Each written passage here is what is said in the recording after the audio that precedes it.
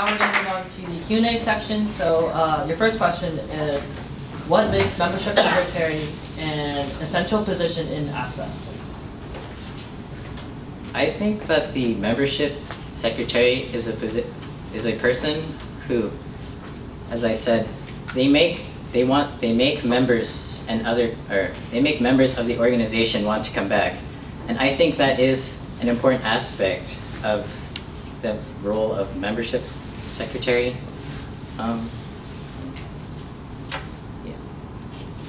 And for the next question, what changes / improvements are you planning to implement to membership secretary that hasn't been done previous years? Well, looking at the current weekly newsletter for APSA general members, every newsletter has a signature, which is a picture followed by a quote. But I hope to introduce a weekly video which recaps or gives a short highlight of events that occurred during the week to give members more of a visual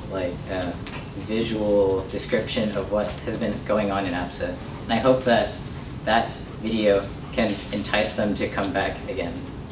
And then for the last question, as membership secretary, you're the main contact between eBoard and alumni through the alumni newsletter. How do you plan on improving our alumni relationship?